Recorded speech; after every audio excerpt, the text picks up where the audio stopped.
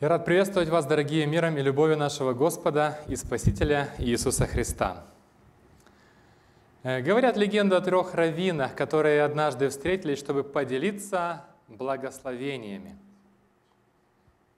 И вот однажды один раввин, один из них говорит: «Меня Господь обильно благословил. Я молился Господу, чтобы Он помог мне построить дом. И Господь чудесным образом помог мне, и я сегодня имею хороший дом». Другие раввины сказали: «Слава Господу, какое чудное благословение». И второй раввин говорит: «У меня болела жена, и мы усердно молились, чтобы Господь ее исцелил.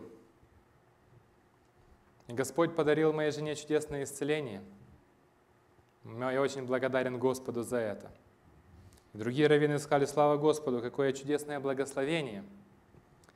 И тогда третий раввин заговорил. Он говорит: «Я тоже хочу поделиться благословением. Ну рассказывай, что же у тебя случилось?» «У нас был хороший дом, но вот случился пожар. Мы молили Господа, чтобы Он сохранил наш дом, но мы не смогли потушить пожар, и мой дом сгорел. Потом моя жена заболела смертельно на рак, и мы молились, чтобы Господь помог и исцелил ее, но она не выздоровела, и она умерла». Другие раввины спросили: «А где же твое благословение?» Тогда он сказал: «Благословение в том, что я не потерял веру в моего Бога». Сегодня мы поговорим о таком благословении, о блаженстве изгнанных за правду, о блаженстве страданий и испытаний. Христос говорит в Евангелии от Матфея, 5 глава, мы с 10 будем читать по 12 стихи. Я приглашаю вас открыть Священное Писание. «Блаженны изгнанные за правду, ибо их есть Царство Небесное. Блаженны вы, когда будут поносить вас и гнать, и всячески неправедно злословить за Меня. Радуйтесь и веселитесь, ибо велика ваша награда на небесах. Так гнали и пророков, бывших прежде вас». Давайте обратим внимание на 3 глагола, которые используются здесь. Когда Христос говорит о гонениях, Он говорит: во-первых, вас будут гнать, во-вторых, будут поносить, и в-третьих, будут неправедно злословить. Давайте посмотрим на первое слово «гнать», какое оно имеет значение и как оно переводится в других местах Священного Писания. Это греческое слово. Я приглашаю вас открыть Деяния апостолов, 26 главу, 26 глава Деяния апостолов, стихи с 10 по 11. Апостол Павел говорит здесь: «Это я и делал в Иерусалиме, получив власть от первосвященников. Я многих святых заключал в темнице, и когда убивали их, я подавал на то голос. И по всем синагогам я многократно мучил и принуждал их хулить Иисуса, и в чрезмерной против них ярости преследовал даже в чужих городах». Здесь слово «гнать» переведено как слово «преследовать». Когда апостол Павел говорит о том, что он был очень активным в преследовании, в гонениях и в мучениях, которые он причинял христианам. С какой целью это делалось? Чтобы заставить их отречься от веры в Иисуса Христа. Второе слово, здесь говорится: «будут вас поносить». Давайте посмотрим, как это слово переведено в Луки 6 главе, 22 стих. Итак, Луки 6 глава, 22 стих. Здесь же Христос говорит: «Блаженны вы, когда возненавидят вас люди, и когда отлучат вас, и будут поносить, и пронесут имя ваше, как бесчестное, за Сына Человеческого. Возрадуйтесь в тот день и возвеселитесь, ибо велика награда ваша на небесах».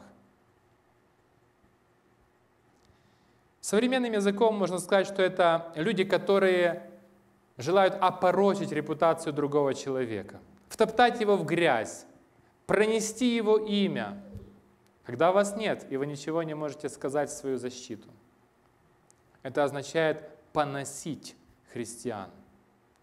И третье слово — неправедно злословить.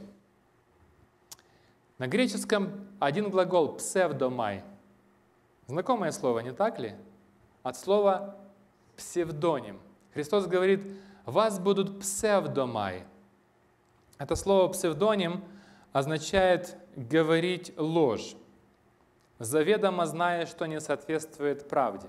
Псевдоним — это не настоящее имя человека. Когда люди знают, что это не настоящее его имя. То есть это заведомо распространять ложь, зная, что это ложь.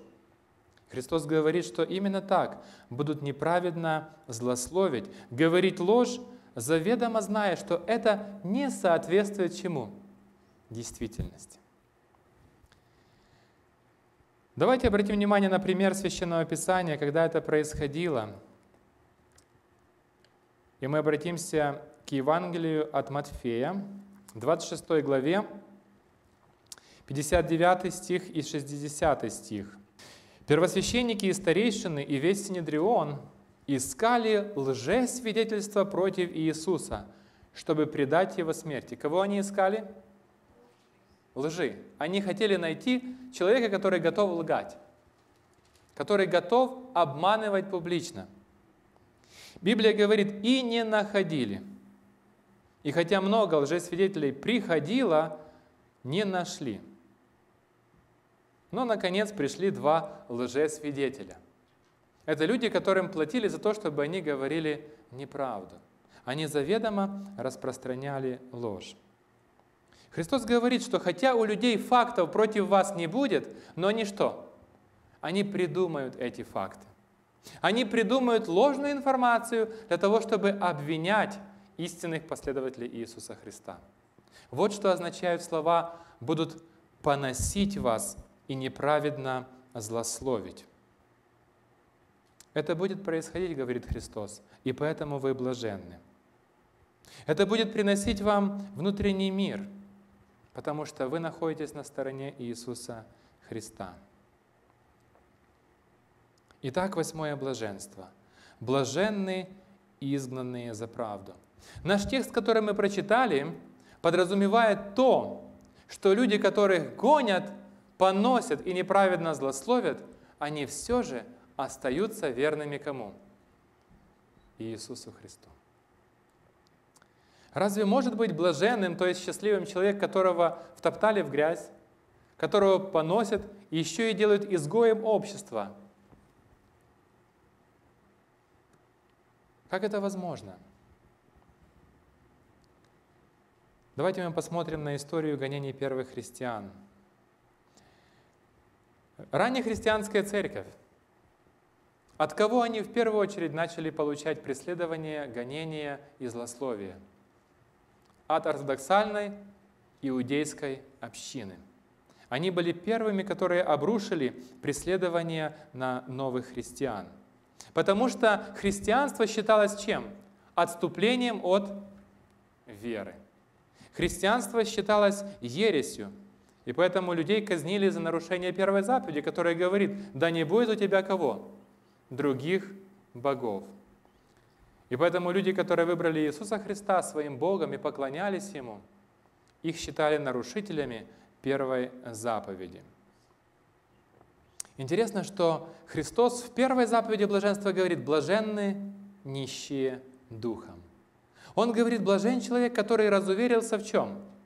В своем «я», который разуверился в своей силе, в своих способностях, в своих талантах. Почему? Потому что он способен чему-то научиться от Господа. И последнее блаженство, Христос говорит: блаженны вы, когда будут вас гнать, поносить. Это люди, которые потеряют не только уверенность в себе, но они потеряют уверенность в материальном и социальном благополучии. Ведь человек, которого преследовали, он становился в самом деле изгоем общества. Он терял материальные свои ценности. И Христос говорит: блажен такой человек. Как он может быть блажен? Потому что он научится разувериться в чем? В материальной благополучии. Очень легко, во время, когда есть материальный достаток, понадеяться на то, что я человек обеспеченный. У меня есть все необходимое для жизни. Это первый шаг от Господа. И наоборот, человек, который разуверился в материальном благополучии, он открыт для Господа. Поэтому Христос называет их блаженными. Первые преследования, которые обрушились на христиан, не обошли стороной и самого Павла. Павел, который раньше присутствовал при гонениях, при мучениях христиан, он сам говорит о себе, что он 3 раза получил по 39 ударов. Однажды его вытащили за город, думая, что он мертв. Но это еще не было самое худшее. История говорит о втором этапе преследований, который наступил в 64 году нашей эры. Это начало жестокого преследования Нероном. Нерон, он приказал христиан обливать смолой, поджигать, и они служили факелами в его саду во время увеселений, которые сгорали живьем. Христиан терзали на дыбе, рвали клещами, заливали расплавленный свинец, жарили их собственные части тела у них на глазах. Но они все помнили слова Спасителя. Блаженны вы, когда вас будут гнать за меня.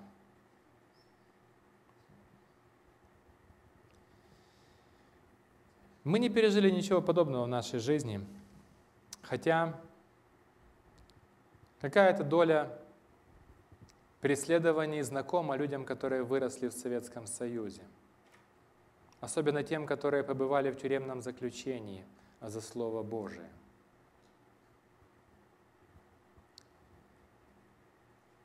И меня часто спрашивают, как в то время, во время Советского Союза, как вы воспринимали эти гонения, преследования, когда вас штрафовали, когда вас обыскивали, когда сажали в тюрьмы? Как церковь это воспринимала? И вы знаете, я не нашел другого ответа. Я сказал, что церковь воспринимала это как должное. Церковь всегда понимала, Церковь Божия, Церковь Христа, она всегда понимала, что она чужеродное тело в этом мире. И так должно быть всегда. Если церковь верна принципам Слова Божия, если она готова служить Господу, идти Его путем, она всегда будет понимать, что она не подходит для этого мира. Конфликт между миром и церковью неизбежен. Поэтому Христос говорит: блаженны вы, если вас будут гнать. Они воспринимали гонения как должное. Если в них в жизни выбор стоял между Богом или человеком, кому служить, кого слушаться, они выбирали кого? Они выбирали Господа. И они знали, что следующий шаг, этот выбор повлечет за собой преследование и гонение. За что же клеветали и гнали первых христиан? Христос говорит в нашем отрывке: будут вас гнать, первое, за что? За правду. И здесь употребляется греческое слово «дикаесунai», которое означает праведность или истина. За что преследовали христиан? За то, что они были верны истине, а не преданиям человеческим. Они выбрали истину Слова Божия, они выбрали Иисуса Христа, а не предания и постановления людей. И второе слово, которое упоминается здесь, в нашем отрывке: «будут злословить за меня», за Иисуса. Первое за истину, второе за Иисуса. За верность кому? За верность Иисусу. В другом месте Христос говорит: если будут вас гнать и злословить ради меня и Евангелия. Что такое Евангелие? Это весь спасение, это Слово Божие. Христос и Его Слово неразделимы. Христос и Библия неразделимы. Это одно и то же, потому что Он говорит, если я пребуду в вас, то слова мои что? В вас тоже пребудут. Если Христос живет в сердце человека, то Слово Божие тоже будет жить где? В сердце человека. Они неразделимы. И Христос, и Его Слово. И Иисус и истина неразделимы. И поэтому Христос говорит, вас будут гнать за Меня, то есть за верность Библии, за верность истине Слова Божия. И поэтому Господь говорит, если вы выбираете сегодня Библию, скорее всего, что вы также будете гонимы. Несмотря на то, что именно это блаженство, оно включает в себя и гонение, и преследование, и поношение, именно в нем блаженство произнесено 2 раза. Вы будете блаженны, Христос говорит 2 раза. И плюс к тому, в конце Он еще говорит, радуйтесь и веселитесь. Почему? Почему мы должны радоваться и веселиться? Что Христос говорит? Он называет 3 причины для радости. Он называет 3 причины для радости, если вас злословят неправедно, если вас поносят, если вас втоптали в грязь с вашей верой в Бога, если вашу христианскую жизнь и вашу праведность высмеивают люди. Христос говорит, радуйтесь. Для этого есть 3 причины. Первая, потому что так гнали и кого? И пророков, бывших прежде вас.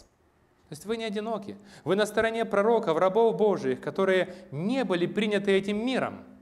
И первый из них – Авель. В Луки 11 главе Христос говорит, «Потому и премудрость Божия сказала, пошлю к ним пророков и апостолов, и из них одних убьют, других изгонят, да взыщется от рода сего кровь всех пророков, пролитая от создания мира, от крови Авеля до крови Захарии, убитого между жертвенником и храмом. Ей, говорю вам, взыщется от рода сего». И здесь Авель назван первым, который пострадал за Евангелие. И хотя он не был большим проповедником, но он жил согласно Слову Божию. Как сказал Бог, он так и сделал. Он не придумывал свои виды поклонения. Он не приносил овощи. Он принес агнца. И поэтому он погиб из-за верности Господу. Мы видим, что Каин преследовал Авеля. Позже Измаил преследовал кого? Исаака. Те, которые от плоти, всегда преследовали кого? Тех, которые от духа. Это говорит о том, что в последнее время церковь, которая верна Господу и Слову Его, также будет преследуема. Но, говорит Господь, не удивляйтесь, потому что это испытали и пророки. Они были побиваемы, говорит Евреям 11 глава, камнями, перепиливаемы, подвергаемы пытке, умирали от меча, скитались в милотях и козьих кожах, терпя недостатки, скорби, озлобления, те, которых весь мир не был достоин, скитались по пустыням и горам, по пещерам и ущельям земли. Поэтому Христос говорит, если ты переживаешь сегодня или будешь переживать преследование, ты не одинок. Вторая причина, почему мы должны радоваться, Христос говорит о настоящем. И так Он сказал, о прошлом были пророки, о настоящем. Христос говорит о гонениях, не выделяя их особо из списка всех блаженств. Он говорит о них как об обычных признаках истинного ученика Иисуса. Это обычный знак ученичества. Во втором послании к Тимофею он говорит так, «Да и все желающие жить благочестиво во Христе Иисусе будут что? Будут гонимы».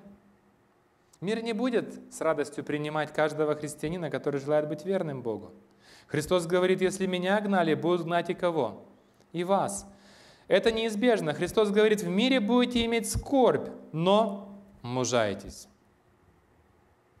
И затем очень интересный стих. «Горе вам, когда все люди будут говорить о вас хорошо». Обратите внимание, сколько людей будут говорить о вас хорошо?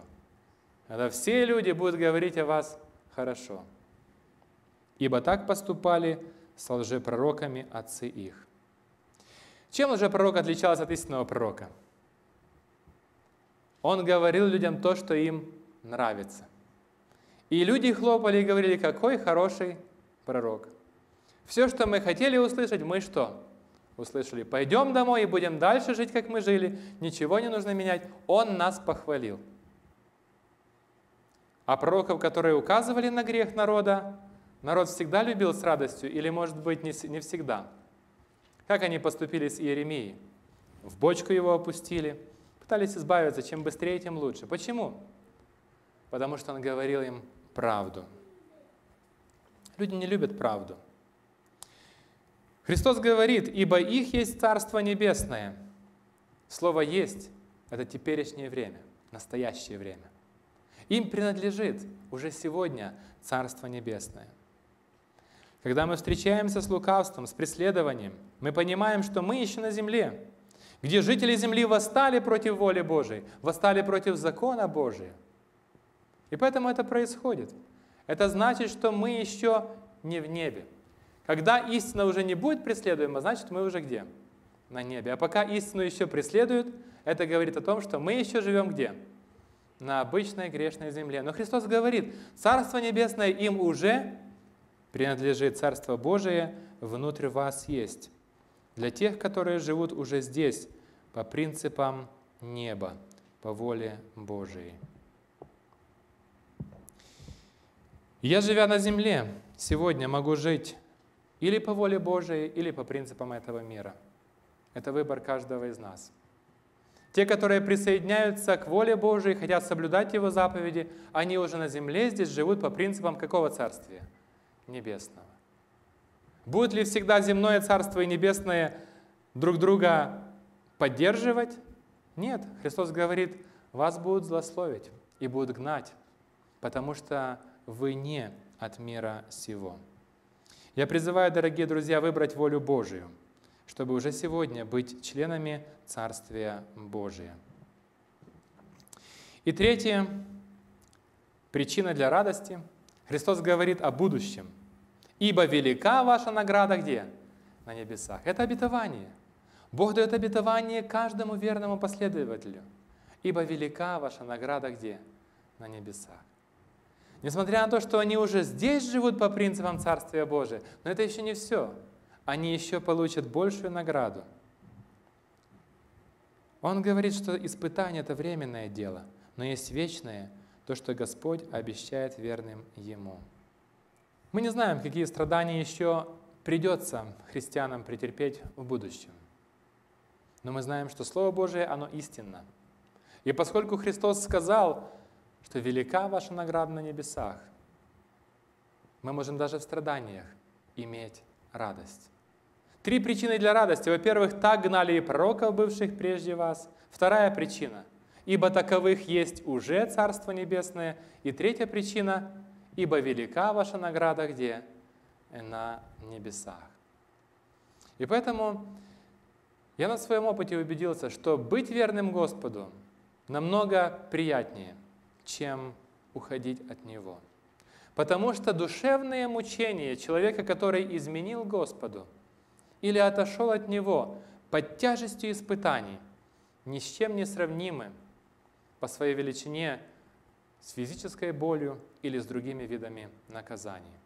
Помните Иуду, который, предав своего Господа, не смог жить с самим собой.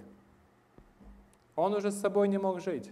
Он вынужден был пойти и найти эту веревку. И поэтому, дорогие друзья, есть сегодня путь блаженств. Заповеди блаженства, которые мы с вами рассмотрели на наших встречах, это заповеди, которые описывают портрет ученика Иисуса Христа. Это характер ученика Иисуса Христа. Это путь спасения, который предначертал Господь.